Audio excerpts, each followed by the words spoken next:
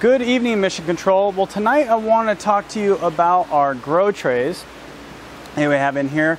We spoke about these before in a previous episode, but these are going to be our flood and drain trays for microgreen growth, and I think we could probably also use them for some aquaponic growth as well, but we'll do some experiments there. We do like to experiment. One of the things that Mrs. Martian wanted me to do was, well, we really want to buy a germination chamber, but they're fairly expensive, quite a few $1,000 for a chamber. So we just don't, we have to prioritize how we spend our money right now. So what we're thinking is we'll take a piece of plastic like what we've done here, black piece of plastic instead of clear, but I had clear over the weekend to do this test, and we'll put it over the top of the bed like what we did here, and we'll pull it tight at the end, and then we'll put the trays in for germination. We'll put those in, and then we'll put a little bit of water down at the bottom of this. And these cords coming out, you can see they're all a mess right now. This isn't the be-all end-all. This is just to kind of get this thing going. Go to heaters, 3 heaters underneath of this to try to keep this water up at the close to 70 degree temperature range. So let's see where we're at right now. Looks like about 64. Yeah, 64. So the water coming in from the aquaponics system is warmer than well water. Well water sits at about 45 degrees Fahrenheit, and the water from aquaponics is currently right about 60 degrees Fahrenheit. So we do have a little bit of warmth. These mats are the mats we're using for the seed starts that we have. They're just little, the seed start mats. I think that in this test, I think they're just not going to be warm enough to do the job. Honestly, I just kind of thought that they would be warm enough, and I didn't do any calculations, and that's shame on me. Should have done that. We needed to buy these mats anyway for the germination chambers for the actual aquaponics seeds, so we just bought 3 more to play with. They're pretty inexpensive off of Amazon. I think like $8 a piece or something. And put them underneath of here, and we are getting some results. We like over here, we are getting some condensation that's building up, which means the objective of this thing is being accomplished. We're trapping the evaporated water, it's condensing, and it's dripping back down, creating a nice humid environment for the plants to germinate in. The challenges though with this, well, there's a few challenges, so let's talk about those.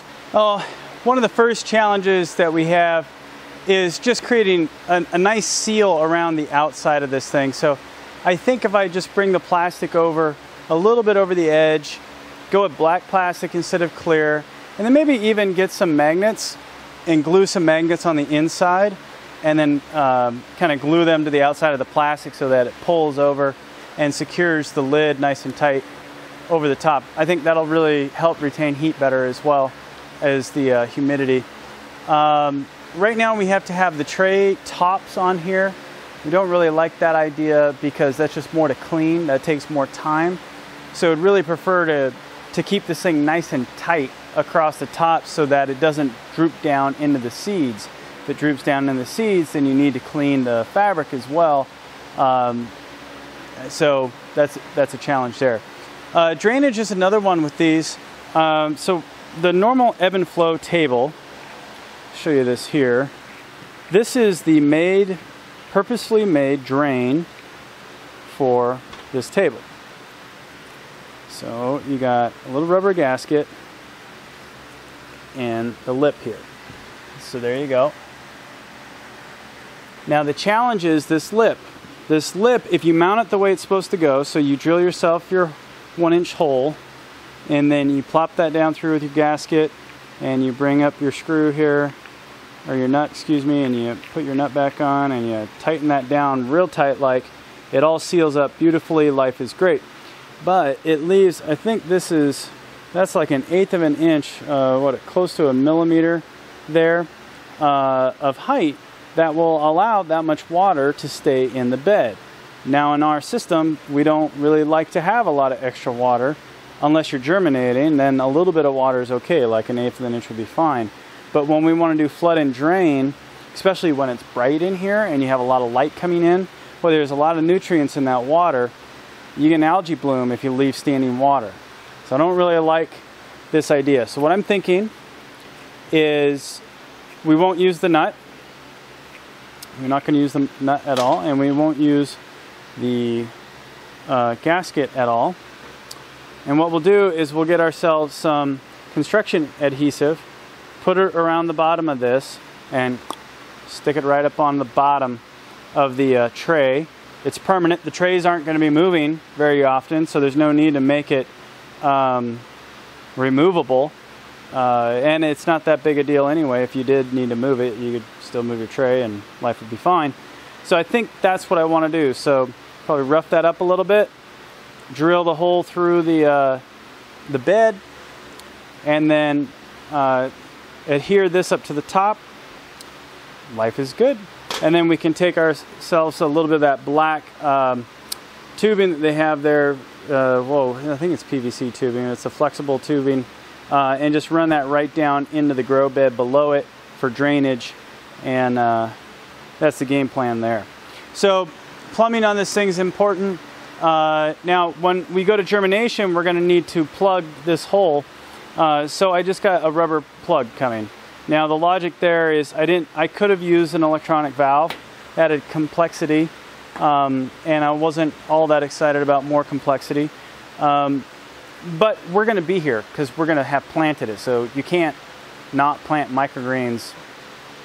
Well, I guess if you created like a robot, you could plant microgreens from afar. But in the meantime, we're going to be here, which means we can put the plug in and remove the plug for germination. So the idea is you put a little bit of water in it, plug it, and then pull the top over the top of it, let it do its heating thing. Again, I think I need some better heating pads and then better cover, and we'd be doing pretty good. So now the next challenge is the pump.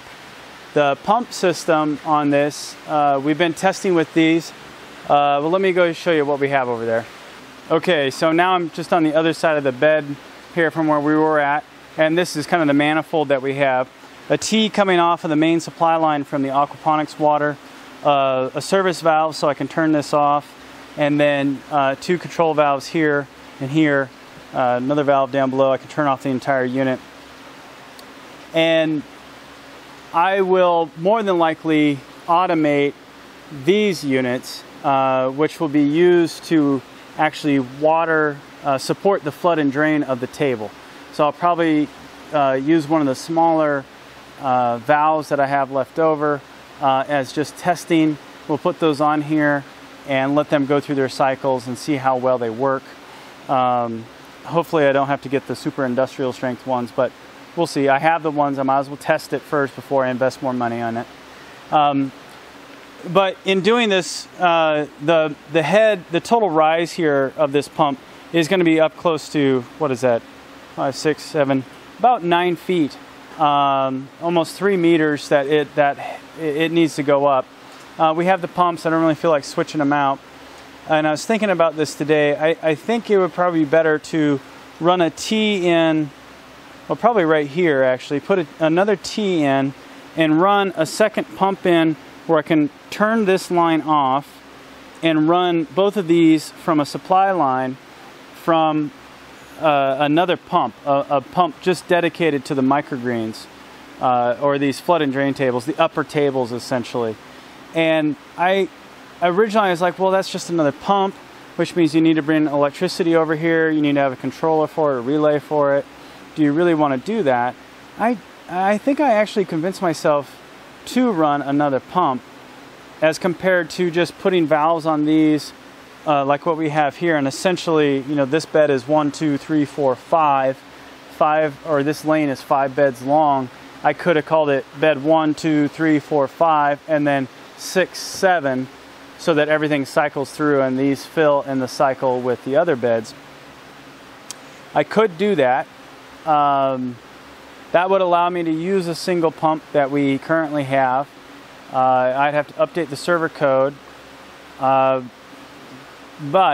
one of the challenges with that, or it's not a challenge actually, it's just if I put the T in here and run a second pump, if the primary pump fails, I could actually run the entire system off of the microgreen pump. So I'd have redundancy at that point. I could actually just open this valve up, make sure these are both closed, and now the water comes in and goes into the supply line here while I repair the other pump. And I don't know, I kind of like that idea. I kind of like the idea of having the redundant system here. So I'm gonna probably think about this one some more as well. Tonight I'm gonna install the valve, or I'm sorry, the empty nozzle, the drain. Jeez, where's my vocabulary? Install the drain, let that harden overnight, see how well that performs. If it does well, I expect it will. I'll get the rest of them ordered and installed.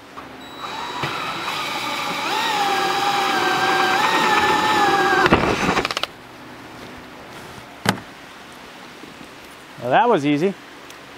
I like that. Okay, here we go. Got our Loctite Premium Pro Line Construction Adhesive, engineered specifically for tradesmen. Polyurethane formula, all weather and waterproof. Last one being important, though it's not going to be submerged in water.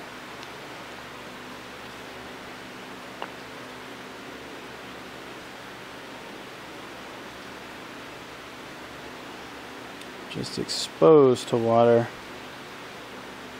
There we go, like that goopy.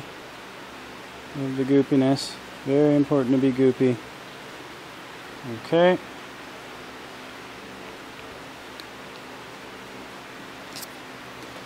And under we go. Okay. How can I bend my body here? Contort myself for this job. Oh.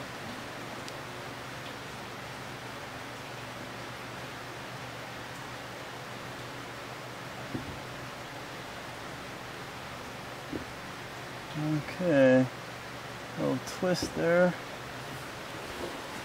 Line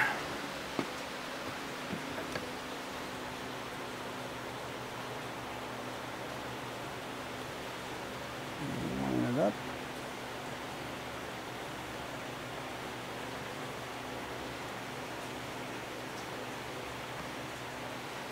Okay, looking good.